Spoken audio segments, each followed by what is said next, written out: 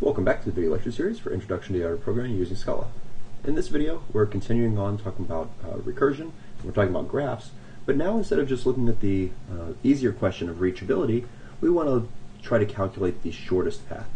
So remember, our graph is a set of vertices along with a set of edges that connect these vertices, possibly directed. And so what I want to be able to do in this video is write a function that when I give it a starting vertex and an ending vertex, it will return to me the sum of the weights across the shortest path, the smallest sum of those weights. So in this case, in order to go from 0 to 3, there are a number of paths. I could go through the path labeled 2 and then to 4. I could go 2, 5, 2, or I could go 3, 2. Clearly this bottom one is the lowest sum of the weights, and so we want to write an algorithm that will find that. Now, the code for doing this, I'll go ahead and delete that comment, is going to be in many ways very similar to can reach. So I'm actually going to start with that, and then we'll edit it. Shortest path takes a current location along with a destination and the graph. We're going to pass in our visited, and we'll talk about that a little bit more in just a bit, but we still have this issue that we don't want to be able to go back and forth between two vertices. That shouldn't be allowed. And instead of returning a Boolean now, this is going to return whatever the sum of our weights would be. In this case, our weights are integers, so this is going to return that. Notice this is not returning the path. It is only returning the sum of the weights on the lowest cost path.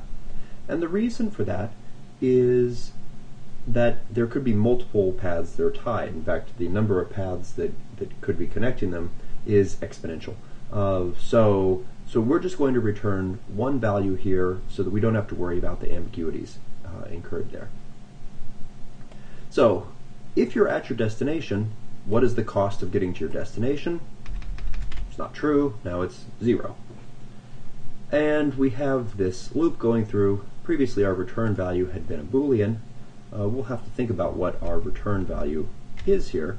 Our return value needs to be equal to this loop is going to go through and find every possible path from where we are to the end. And it's going to give us the length of each of those paths. So I want to return the shortest of those different values. I think I'm actually going to do this. I'm going to get rid of the ret. I'm going to create a new variable called path lengths, and I'm going to use the same for loop, but now I'm going to yield a value from this for loop. So if I haven't visited someplace and the graph has an edge that goes from there, what I want to yield is the result of my recursive call, shortest path, from that location to the destination, but I need to add on to that the cost of getting to I from my current location.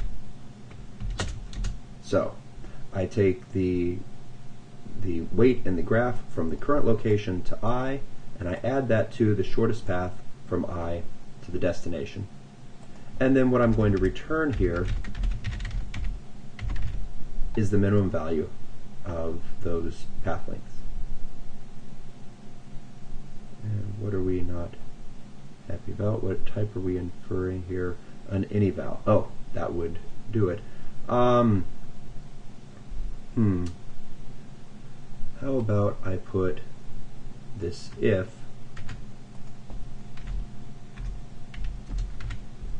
right there so that we only yield things that have connections. There we go. The problem that I had before was an if that has no else is, has to have the ability to return a unit type. So I was getting an any val because it could be unit or it could be the integer that I wanted. by putting this if up here instead of inside of the loop, the yield will only yield values when there is a connection, and that gives me what I want. There's a problem with this piece of code, but maybe we should uncover it by running this. Shortest path from 0, I believe I was going to 3, and I'm pretty sure that the graph that we have here is still that, looks like it. So on the graph 2, and we're going to start off with a whole bunch of false values in our visited array. False and 5. I actually found the smallest value for me. I'm going to have to think about how to uncover this particular error. In order to make it so that because there is an error in the code, but I need to make it so the graph will demonstrate that. So I'm going to take this 2 here and make it a 7, and then make this 5 a 1, and I'm going to make this a 7 as well. Okay, so the connection from 0 to 1, from 0, oh hey, this is a somewhat different graph here. I'd replace that with a 0. From 0 to 1 is a 7. The connection from 2 to 3 is a 7. And actually I didn't want this to be a 1. I'm perfectly happy with that still being a 5. What I was going to do is introduce another edge going from here to here, so from 2 back to 1, that is a 1. Obviously this is not some type of like road system, because if you can get from 1 to 2 with 5, it's probably not possible even 2 to 1 with 5, but there are other types of graphs that do not have to be symmetric. And now if we, so on this modified graph, remember there's an extra edge for a 1 here that I haven't drawn in, I should be able to get there in 8 that way. This route is 11, this route is 19, and this route is 10. So the 8 is what should win. It goes from 0 to 2 to 1 to 3. And if we run this, it does not find a path of 8. Notice that it's not even close. It finds a path of 19. Can we go from 7? I'm surprised it didn't find an 11 for us the way this is written right now. Let's make sure that so 0 to 1 is 7, and 1 to 3 is of length 4. But first it would have gone that particular route, and the way that our code is written, now if we ever get to the destination, oh, but we only go to places that haven't been visited. Okay, that explains this. Okay, so what happened here? Note that, so we only go to destinations that haven't been visited. This was here in our shortest path, same thing. If some place has been visited, we don't go there. And right now, we're setting visited to be true, but we're never clearing it out. And that has a problem for us. The problem is that the first path I checked was from 0 to 1, 1 to 2, and 2 to 3. And along that path it set this to true, this to true, this to true, and this to true. When the recursive method pops back out, and then it goes to try from 1 to 3, which would be a shorter path, it sees that 3 has already been visited because we never cleared that out, and it doesn't even try that option. And then of course when it pops back all the way out to here, and it takes what should be the shortest path, 2 has already been visited, and so it can't deal with that either. The way that we have to fix this is to do what I refer to as picking up the breadcrumbs. Okay, so in the previous video we talked about how this was laying behind breadcrumbs so it would know where it had been. In this case we need to sweep them back up when we are done,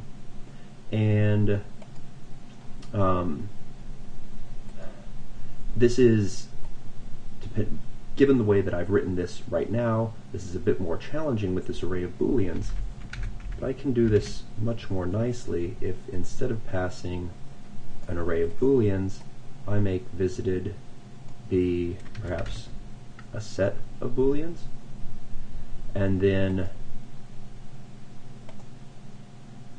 a set of ints, so that every value either is in the set or it isn't, and then visited becomes, I want visited plus cur. I could actually, to save myself some work here, new visited equals visited plus cur,